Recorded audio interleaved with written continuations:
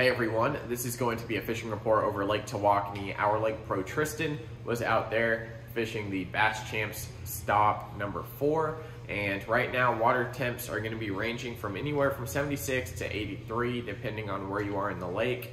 Now water clarity ranged a whole lot. It could be around 1 foot visibility and it could be very stained in some places as well. Right now, Tristan said that the popper and 3/8 ounce jackhammer were working great for him. If you want to see those exact colors, head over to the website, lakeprotackle.com.